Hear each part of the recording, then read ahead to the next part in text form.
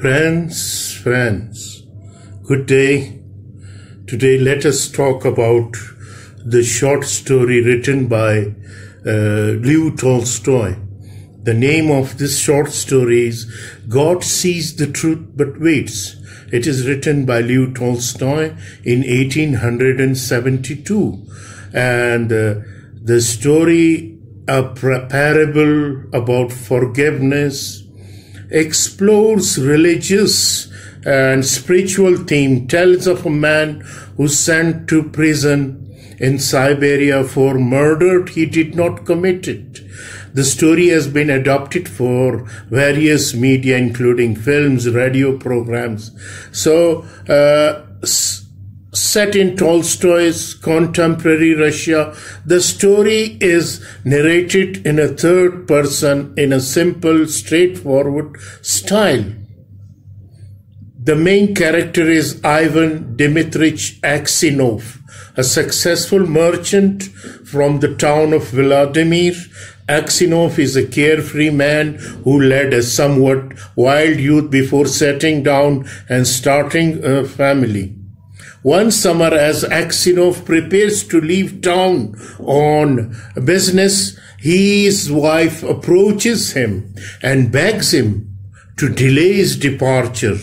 She recounts an ominous dream in which she saw Aksinov return from his journey and take off his cap, only to reveal that his hair went grey. So Aksinov casually dismisses his wife's concern and sets out. During his journey, Aksinov meets another merchant, an acquaintance of his, on the road. The two spend the night at the same inn. The next morning, Aksinov rises early, continues his journey without waking the other merchant. Soon, however, the police stop and questions him, revealing that the merchant with whom Aksinov had stayed the night before was murdered. While searching through Aksinov's baggage, the police find a bloody knife and conclude that Aksinov murdered the merchant and stole his money. Aksinov insists that he is innocent and that the knife is not his. But the police did not believe him. They arrest Aksinov and take him to a nearby town where he is imprisoned. Aksinov is charged with murdering the merchant and robbing him of 20,000 rubles. His wife visits him, bringing their children with her. She is overcome when she sees her husband, asking him what to do and reminding him that she warned him not to leave town when he did. She then asks if Aksinov really committed the murder. Aksinov is horrified that even his wife suspects him. After his family leaves, he determined that only God knows the truth and that he must turn to God for mercy. Aksinov is convicted, flogged, and sentenced to hard labor in Siberia, where he spent 26 years of his precious life as a convict. During this time, he acquired a reputation for piety and meekness. The other inmates nickname him Grandfather and the Saint. One day, a new prisoner named Makhar Semenich turns up at the prison camp. Aksinov suspects that Makhar is the man who really murdered the merchant. He experiences a moral crisis, longing for vengeance against the person who caused all his suffering. The conflicted Aksinov soon happens upon Makhar digging a tunnel out of the prison. Makhar tells Aksinov of his plan to escape and promises to get Aksinov out too if he cooperates, but he threatens to kill Aksinov if he reports the tunnel. The next day, the authorities discover the tunnel and interrogate all the prisoners. When they ask Aksinov if he knows who is responsible, he considers betraying Macher and letting him pay for ruining his life.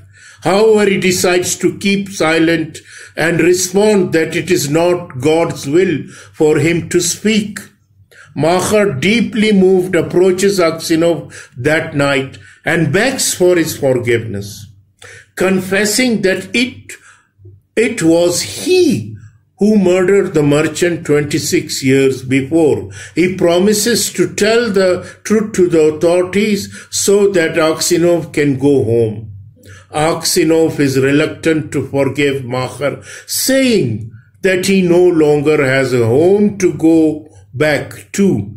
Macher breaks down in tears, still begging for forgiveness, and Aksinov weeps with him. Finally, Aksinov tells Macher that God will forgive him. He himself identifies with Macher as a sinner. At this moment, Aksinov is released from all desire except the desire to die. Though Macher confesses to the authorities, Aksinov is dead by the time the order for his release arrives. So this is the story of that unfortunate man, Aksinov, who was sentenced innocently in the prison. So the character involved in this novel is, short story is Ivan Dmitry Aksinov, the protagonist of the story. Ivan Dmitry Aksinov begins the story as a handsome, curly-headed fellow, full of fun and very fond of singing. Despite being prone to excessive drinking in his youth, Aksinov settles down when he marries.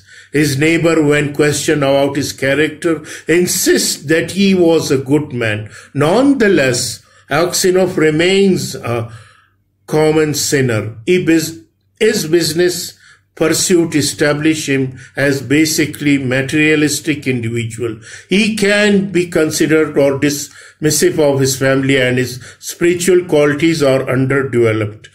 After he is convicted of the murder he did not commit, Aksinov embraced a new spiritual perspective, recognizing God as the sole source of truth and mercy. A physical transformation mirrors this shift in Aksinov's perspective. In prison, Aksinov here turns white, he grows a long beard, and he develops a stoop.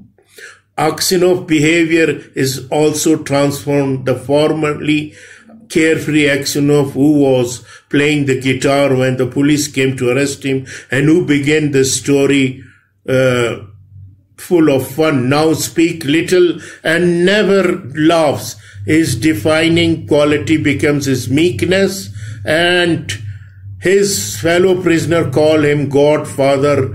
And so the theme of this short story is forgiveness. This story is first and foremost a parable about forgiveness. Indeed, Aksinov's inability to forgive Macher forms the central conflict of a story, a conflict that is resolved when Aksinov realizes that only God can forgive. The centrality of the theme of forgiveness emerged clearly in Aksinov's interaction with Macher. When Aksinov begins to suspect that Macher was the person who committed the murder for which he was convicted, anger and resentment consumes him. As he thinks of all the suffering Macher has caused him, the pious Aksinov longs for vengeance, even if he himself would perish for it. So When the authorities discover Macher's attempt to escape the prison by digging a tunnel, Aksinov seriously considered reporting him. Question about the tunnel, Aksinov thinks, let Macher pay for what I have suffered. Despite this, he does not report Macher. However, though Aksinov may pity Macher, he is resistant to forgive him.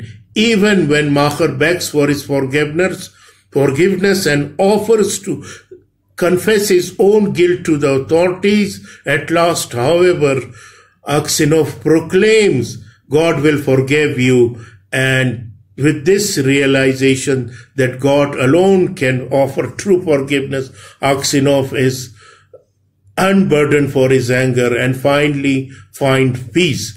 So, ladies and gentlemen, God sees the truth but waits. This is the very beautiful short story written by Lev Tolstoy, full of lesson, full of contemplation. So I think you will enjoy this short story when you read it. Thank you.